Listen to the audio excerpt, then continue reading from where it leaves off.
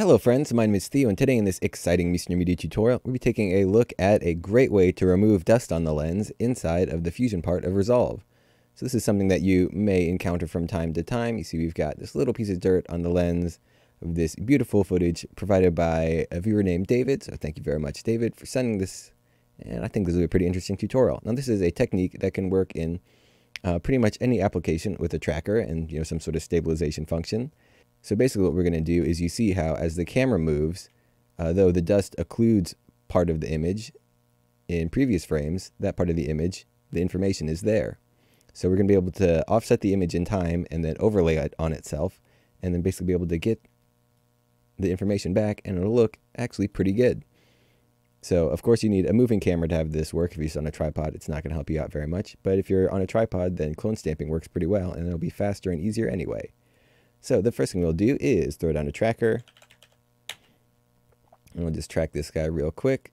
So this doesn't need to be an amazing track because we're never going to see the track, but I'll just put this in some random place that seems okay. So there's one, and here's another one, and we'll track forward, and that looks like it's doing fine. Yep, those are some smooth curves, so I'll take it.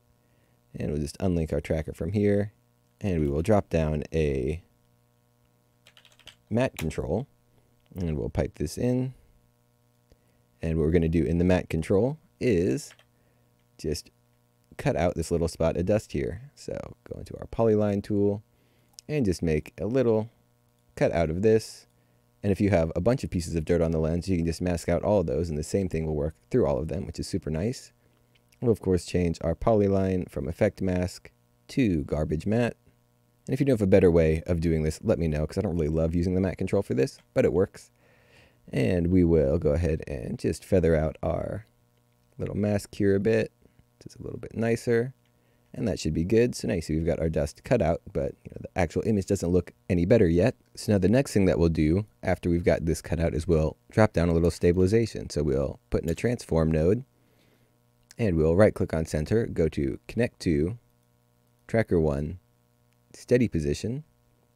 And if we view this guy, you can see we've got a really basic, simple sort of stabilization. So now you see instead of our dust staying still and the image moving, the image stays still and the dust moves. So that is pretty handy.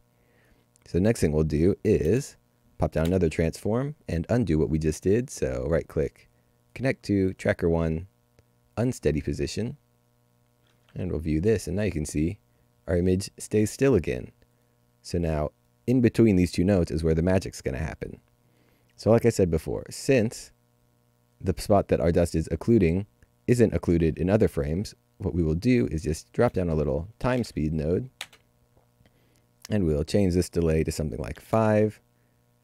And, just for good measure, we'll drop down another one, Control C, Control V, and change this to something like 10 frames, and we can combine these together and put in our one with the correct time and make sure that is in the foreground. So you see the green is the foreground, so our correct time will be on top, and then our modified times will be underneath. And we can pipe this guy into where we re-stabilize everything, or re-unstabilize everything.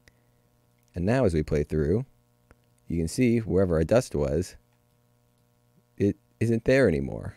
So bring up our double viewer just so we can sort of get a taste of what's going on. And we'll find, so our dust is over here.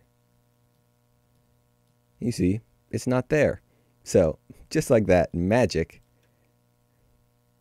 we've removed the dust from the footage. And you can't tell at all, which is super duper nice. But since you have this set up already, if there are more pieces of dust, you can always go into your matte control and, mask out whatever else you want to mask out. So anyway, I hope you enjoyed this little tutorial. This is a super handy trick to know how to do. Thank you again, David, for sending this and suggesting it. He had actually suggested to use the actual tool in the color page, but it's not as good for this particular thing. And this is just a timeless technique that you can use in basically any program forever because it always works. So I learned this in After Effects years ago, and it applies here. So If you like this tutorial, give it a like. If you didn't, give it a dislike. No matter what, leave your feelings down in the comments below. Check out MrMedia.com/products if you want cool stuff or if you just want to support the channel. We just put up a new stock footage pack of atmospheric elements, which are great for motion graphics, which I will be putting a few tutorials out about because it's so easy to just drop some stock footage into your mediocre animation and make it look way better, faster. And clients like stuff that looks better, faster, and cheaper. So also be sure to, leave suggestions for stuff down in the comments below. Like I said, this one came from a viewer, so thank you very much, David. Very much appreciate it. Just make sure they're cool suggestions like this. I don't want any more orange teal suggestions. I'm sick of it. I've done 3 tutorials on orange teal. So once again, I've been Theo with Mr. Media. I hope you have a great day, and I will see you next time. Bye.